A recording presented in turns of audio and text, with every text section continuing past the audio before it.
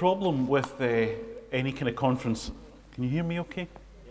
The problem with any kind of conference that talks about a time frame is that your interests never quite fit. So we're going to go back a wee bit to go forward. Next slide, please.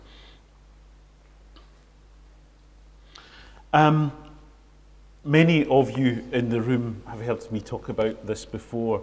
I've been studying this topic for 25 years now, and it never fails to surprise me, amaze me.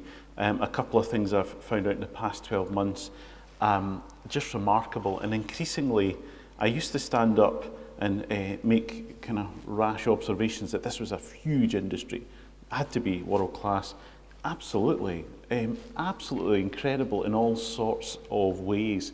And I'm starting to get brave enough to be able to say things like best in the world, most prolific in the world, and I'm actually able to substantiate that now, which I wasn't always able to. Next slide, please. So why, and why here? Without giving you a long talk about the ins and outs of materials technology, we go this way. John talked there about this huge drive for construction, but there was also a drive for hygiene. A lot of the early architectural ironfounders were making really exotic things like downpipes, gutters, sash weights, and actually, for all of the firms that I'll talk about today, or reference today, that kind of stuff remained bread and butter for a very long time. Coalbrookdale was incredibly important, but Carron was everything for the industry in Scotland. The establishment of Carron in 1759 brought the expertise from Coalbrookdale, which was promptly sucked from their brains. They weren't particularly happy in Scotland. There are all sorts of accounts about the drunken Scots and how lazy they were. And eventually they went back on their way. But the legacy of Carron was incredibly important from a skills point of view, but also from a design point of view. The relationship of the Adams with the Carron Foundry in particular, and bringing the Hayworths up from London as architectural carvers and pattern makers, perpetuated for a few hundred years. We have the raw material in Scotland in terms of black band ironstone. It's not perhaps as critical as once I maybe thought, but certainly the material that was available in Scotland was particularly suited for ornamental work. And then James Beaumont Nielsen comes along in 1828, invents a hot blast, and we're away. Next slide, please. I hate to say this in Glasgow, but actually the man from the East really originated the industry in Glasgow. Thomas Eddington, whose Phoenix Ironworks you see here, was a salesman at Carron, managed the Cramond Ironworks for a while, and by a circuitous route ended up in iron production in the west coast of Scotland very prominently. And the Phoenix really was the first architectural iron foundry. James Sword had an earlier foundry than this, but it's really the earliest establishment that was actually producing architectural work. Next, please. Now, you ain't going to be able to read this. This is my thesis on a page. But basically, at the top of the slide there, that red box is Carron. All the other coloured boxes here are Scottish firms that have a substantial architectural output. Not a minor one, a substantial one. Many of these firms are 1,000 hands plus. And you can see the interrelationship between these firms right into, this is the 20th century. Next slide. So if we take a slice across the Gilded Age that we're talking about here, it's actually really interesting. You definitely get some of the key prominent firms, Macfarlane's, Lime Foundry. Can we count Kirkintilloch as Glasgow-ish? Certainly people like McDowell Stephen and George Smith's Sun Foundry. So actually, that's quite an interesting way to do that. Next slide, please. You certainly won't be able to read this. But this is some work that the Scottish Ironwork Foundation have done over the past decade. And we've been tracking iron structures that were made or found in Scotland and tracking these all over the world. We're at about 4,500 structures at the moment. These are firms, the big guys that were producing things, and these are different types of manufacturers. Just remember, when we come back later, the big peaks, every single time, Saracen. Okay, next please. So, there are a profusion of companies that we could talk about, but I had to just pick a couple. So I've picked my favourites, which are entirely self-indulgent, but also I think those firms that reflect design and decoration most interestingly. George Smith and Walter Macfarlane vie for my favour quite a lot, and I've got a real soft spot for this guy. I would love to have met him. He's a fascinating guy, and the more I get to know about these firms and their work, the more I feel that I get a sense of who these men were. This guy was fascinating.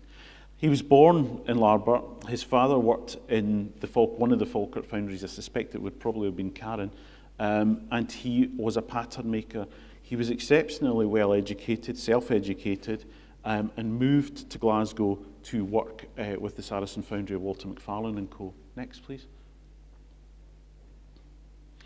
The Sun Foundry, he left Macfarlane's in '57, which Walter Macfarlane was not at all happy about, and promptly took him to court for infringement of specialist knowledge on moulding pipes, if I remember rightly, and established with his brothers the Sun Foundry. Now, straight out the box, he was competing with his former employees. He didn't have the means to finance himself, so he relied on input from financiers and the banks in particular. Next slide. An established and quite substantial Sun Foundry in Kennedy Street.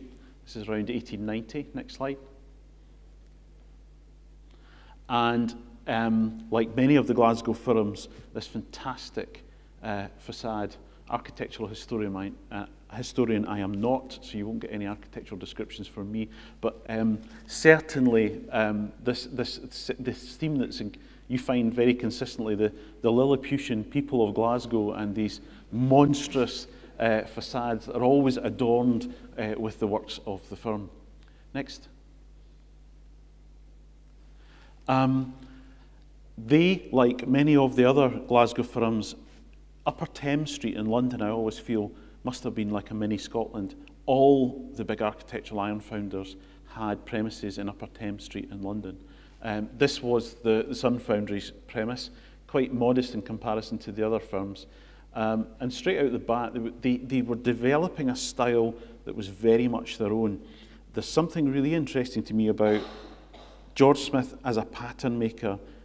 When you look at Sun Foundry structures, and I've been inside quite a few, there's an attention to detail and attention to design that's not there with the other guys. I was at an awards ceremony last week and sat beside a guy who was advocating Coalbrookdale, and we had a great fun for 2.5 hours, and I roundly trumped him on structures and design. And he had to admit that Coalbrookdale were fairly inferior in terms of their large structures. Just for fun, bit of a reference, this structure was at Gorbals Cross, and the only extant example is in St Kitts, and I've been talking to the local community recently who are really enthusiastic about recreating this, which is, yeah, you've got to love their nerve. Next, please. So, in design terms, George pushed it really far. And I always use this example. This is a drinking fountain in Airdrie. I'm not sure how this thing stands up.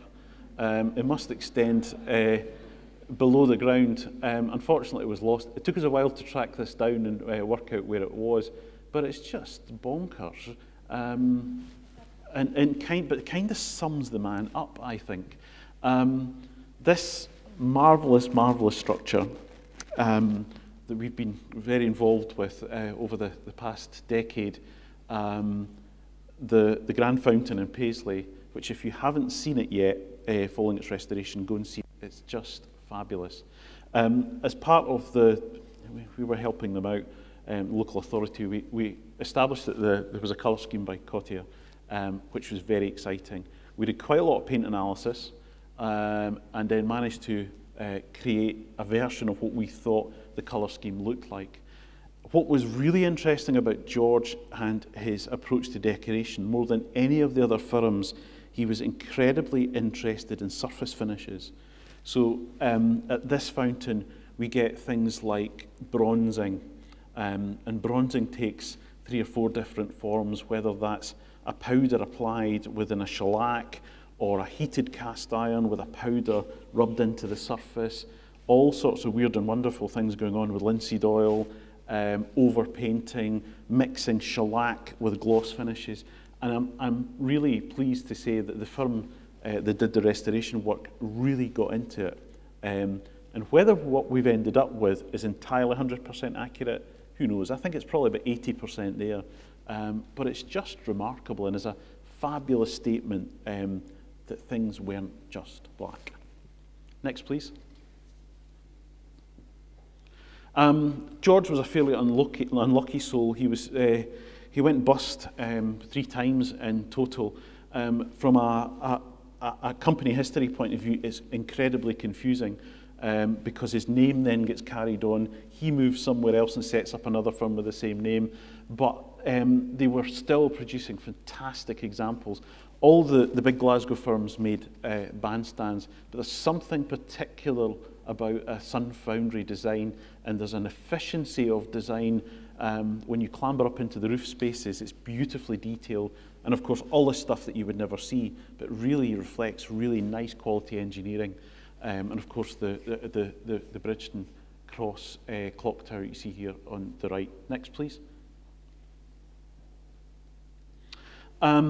Like many of the Scottish ironfounders, and you saw that chart early on with all the different lines going between, the interrelationships, as Ranald mentioned right at the start, are incredibly important, and the links and combinations are absolutely fascinating.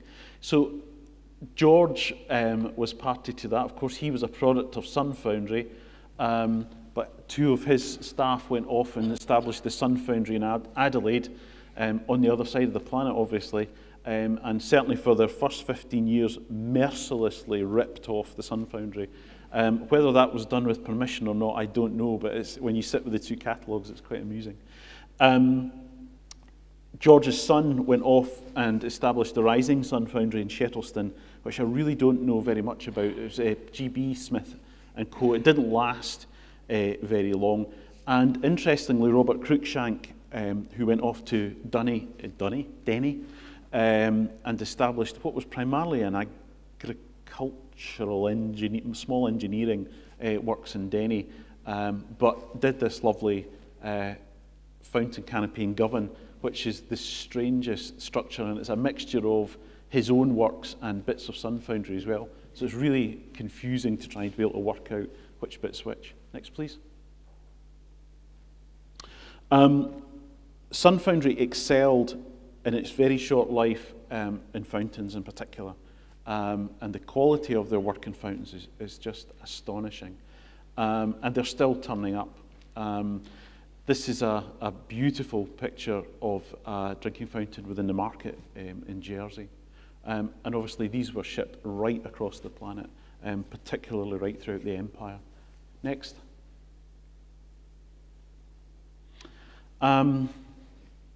Yes, this is a bit tragic. I'm ashamed to say that when it went 25 years ago, when I was a lot younger, I used to be in and out this building all the time, and I was just starting to get interested in architectural ironwork, and stupidly never made the connection. This was Fife and McGrowthers forever, which supplied architectural hardware, nuts and bolts and the like. And this is, unfortunately, the fire that happened in the 90s. But this was the Kennedy Street Sun Foundry. Next, please. So I want you to hold this in your head, this image. This was the showroom. Many years ago when I started to look at this thing, I used to pick up catalogues and look at these images and think, well, it's just a piece of conjecture. But no, they were real. Slight exaggeration, perhaps. There's a similar picture of Saracen, which we'll see shortly. But this showroom existed. And the reason we know it existed was, next please, this. And when I said earlier that things often surprise you, I got a phone call earlier this year from a man in Murray, who it turns out to be was a bit of a cast iron anorak too. It was a great meeting of minds. And he said, I've got the cast iron ceiling from the Bank of Bengal that was made by Sun Foundry that I bought in a yellow paper. You know that yellow paper that comes out to sell things? And I bought from a Polish guy in Aviemore. So Gordon Urquhart and I toodled off up to Murray, and we had a very pleasant day. And actually, as soon as we kind of we knew what it was, after the building had burned, I blagged my way into the building, and certainly Glasgow Museums picked up the cornice work, the cast iron cornice work that was in the boardroom. What we didn't realise is this stuff had come out before, and this was the ceiling out the showroom. So this gentleman in Murray had bought it. It was lying in a field. He's cleaned it up, and I'm happy to say he's just given it to us, and we're going to incorporate as much as we can into our engine shed in Stirling to demonstrate the fantastic use of the material. Next, please. And on to Macfarlane's. Next, please. The impact and the importance of this firm for me just continues to grow and grow and grow.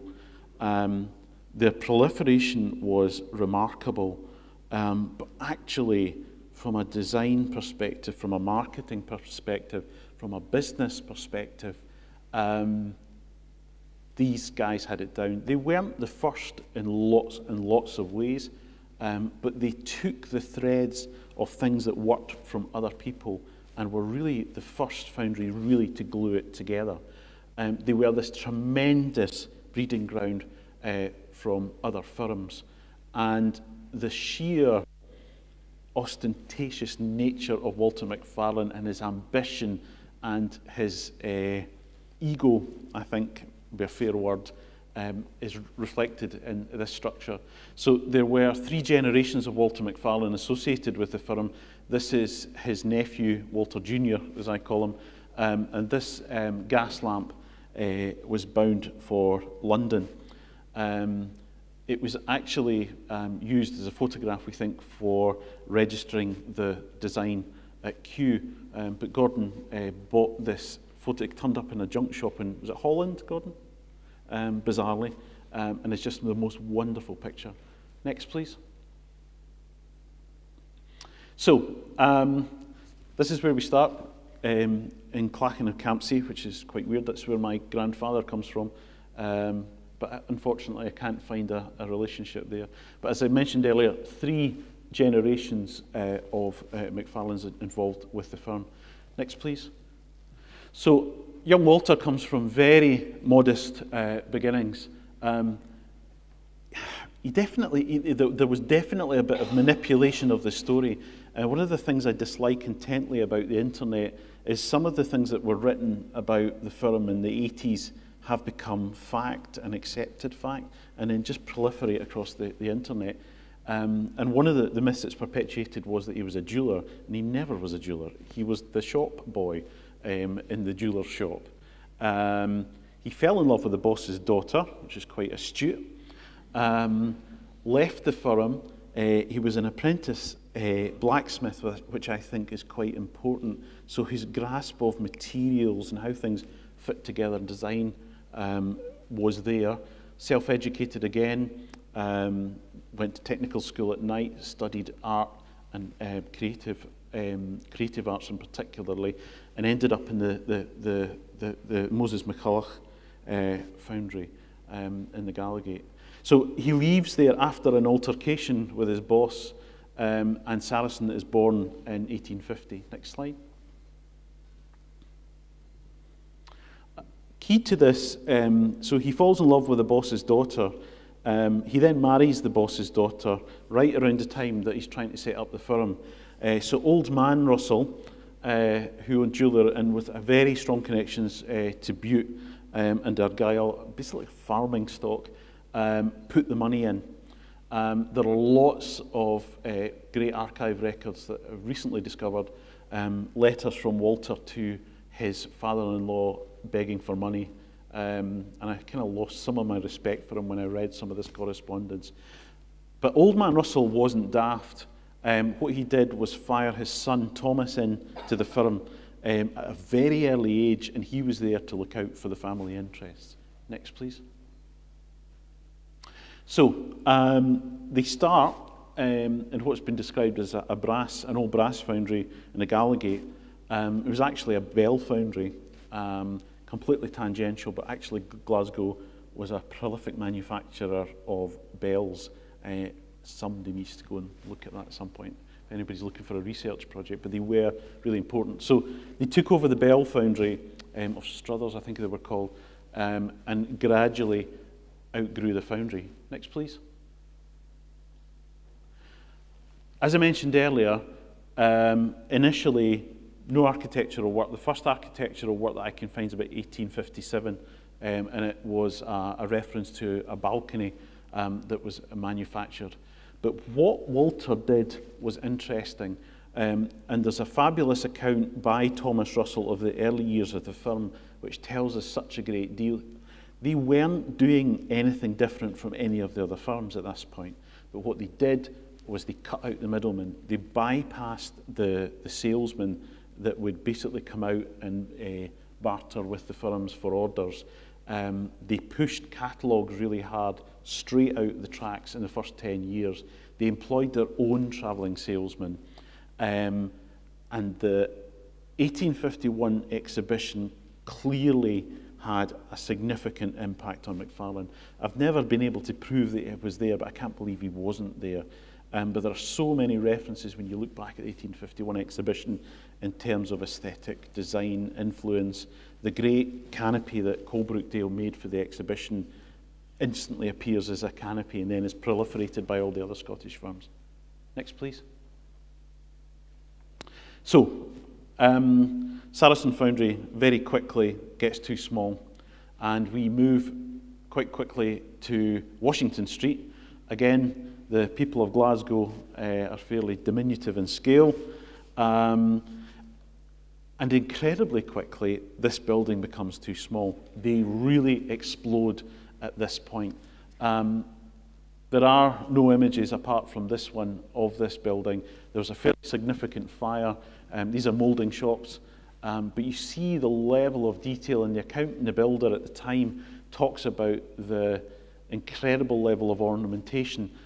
This chap's, the terminal on the ends here, he's actually a blacksmith, and that motif was then found on the final foundry at Postle Park. Next, please. I like this picture because it gives a fairly accurate picture of what the firm were manufacturing at their peak. So we're well and truly into the age that we're talking about here.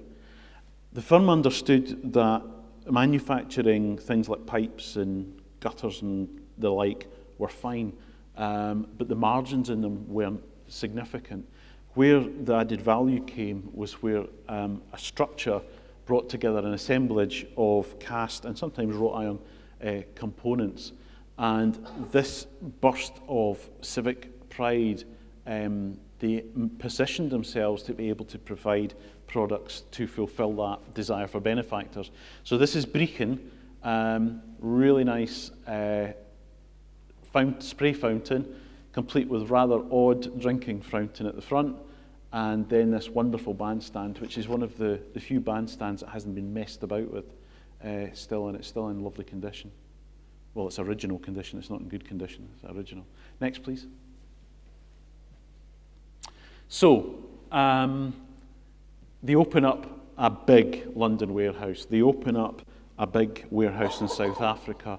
They have very strong relationships with people right across the empire, and they shift their focus very much to architectural structures and building relationships with young designers and architects in particular. Next, please.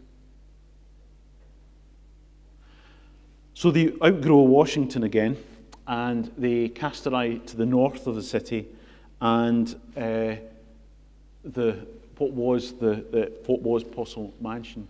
I don't know if you can see this tremendously clearly. This is a Google view of the street plan of Postle Park, and it's really interesting when you look at the foundry illustration on the left and how it is now.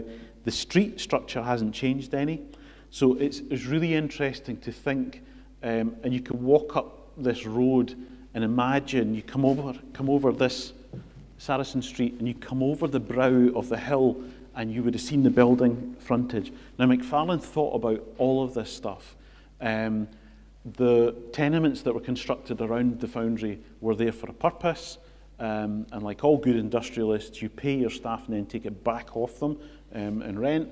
But he purposely laid this out. This was ambition on an incredible scale. Next, please.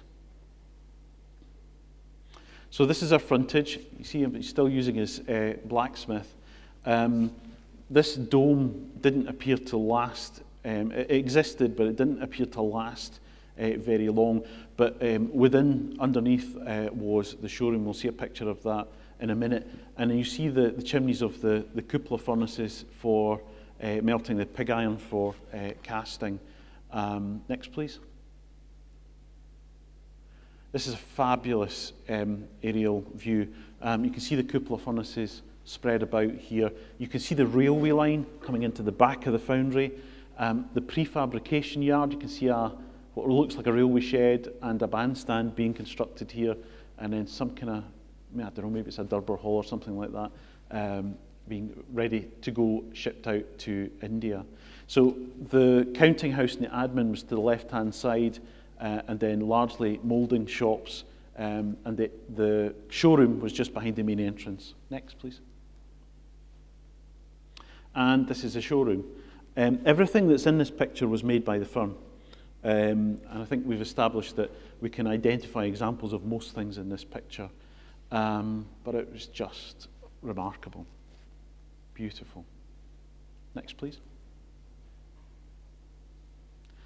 And of course, wee Walter from Campsies, who lived in a fairly modest house, a very modest house in fact, built for himself 22 Park Circus, which is just wonderful. His nephew Walter, second Walter, also lives in the house, and the house has actually been quite nicely restored. I think it's still up for sale, Ranald? Still up for sale? I can't persuade my wife to get a mortgage that big. But the level of ornament and detail in it is just beautiful. I have a weakness for arts and crafts and Art Nouveau, and there's some beautiful features in here. And the ironwork within the building is very delicate and beautifully formed. Ranald has told me he had a notion, he came across something once. There was a reference to Walter having a recreation of his wee button Ben in the attic of this building to make sure he reminded himself of what his roots were, and the bugger's forgotten where he saw it. So if anybody comes across such a reference again, please let me know. Next slide, please. Yes, that just gives you a feel for the sense. The opulence is just fantastic, isn't it? Next, please. So the second Walter Macfarlane arrives. The original partners retire, so James Marshall, Thomas Russell, Macfarlane. Marshall and Macfarlane are buried within 20 feet of each other in the necropolis, which is quite nice. Russell's buried just outside Rothsay. And Robert Fulton, who was a counting house clerk, becomes very involved and particularly focuses on the international markets. Next, please. And I'll just give you some very quick examples. So this is a market in Belém in South America. The South American market was incredibly important. Brazil and Argentina are awash with ironwork. We've fortunately had a couple of students looking at ironwork in Argentina and in Brazil in recent years, and the stuff that they've dug up is just remarkable, much, much more than I ever expected. India, we really haven't looked. We're scratching the surface in India, and I think it's just incredible. South Africa likewise. Next, please. This is one of my favourite theatres in Brazil. Next slide. Entire cast iron frontage, and then the interior with these beautiful S-shaped curved balconies, actually incredibly difficult to mould and make. And that was quite a key theme with Macfarlane's. He pushed the boundaries constantly, and you can see similar products made by these firms trying to compete with each other. Fountain canopies in particular. So all the big guys made fountain canopies of some shape or form. Nobody made them as big as Macfarlane's. So the one outside, the one in Glasgow Green, the Bailey Martin fountain is a good example of that. None of the other guys made them on that scale. But there was this competitive edge going on. Next, please. We're very fortunate. There are maybe half a dozen examples of this book kicking around, but a photographic book of the works of the firm, which is an astonishing thing, and something which the Scottish Ironwork Foundation reprinted in part a very long time ago now. We still have some copies if anybody is interested. This really exemplifies entirely cast iron, shipped to India, complete with painted glass, and the records boast that they only Baroque 3 panes of glass or something. You know, so think about the logistics of design, prefabrication, shipping to the other side of the planet, and reconstruction in the 1870s, 1880s, 1890s. An incredible feat of achievement. Next, please. Yep.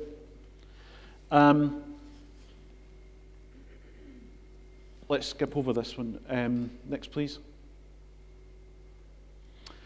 So, design, incredibly important. Brand, incredibly important to Saracen. Next, please. Advertising, extremely prolific. Catalogues, extremely prolific. And even designing catalogues and brochures for the South American market. Next, please. And catalogues in particular were really strong. Don't have time to go into this in detail, but some of you, and actually some of you contributed to this, so thank you very much for that. The litho blocks that printed the 1882 6th edition were found just over a year and a half ago, being used as paving slabs in Shettleston, and the Scottish Ironwork Foundation did a bit of crowdfunding. We managed to buy them at auction, and I picked up the prints from some of the blocks last week, which is really exciting, but that's just a taster. More of that later. Next, please. Next, please. So just finally, just to give you an example, this marketing prowess and this level of ornamentation. First exhibition stand. Next, please. And then we get grander. Next, please. And then we get seriously grander. Just incredible, and it's just out there. It's just incredible. Next, please. Associations were really strong for Macfarlane's, and he was very smart. So young, up-and-coming architects who then became the establishment architects, that was a very important relationship to Macfarlane's. And it's something that probably needs dug into in a bit more detail. But these relationships were symbiotic. So, you know, early commission design work from the firm then resulted in fairly major commissions. And Alexander Greek Thompson is probably the best example of that. But he wasn't the only one. There was quite an extensive range. Next, please. And just to finish with, this is well outside our time period, but I just think it's a beautiful thing. So think about Walter, the first Walter Macfarlane in his Button Ben in Torrance. The third Walter Macfarlane, Colonel Walter Macfarlane, who was the last person associated with the firm, this was his car. It's recently come up, it's been sold a couple of times in the past 3 or 4 years, and it's the most beautiful thing, but I think actually is quite a fantastic symbol. Colonel Walter Macfarlane, when the foundry became part of Federated Foundries, used to get driven about in this, and he would toddle off to Kirkintilloch to go and see Cameron and Roberton, and his chauffeur would drive him around in this. It's a wonderful thing. Next, please. Thank you.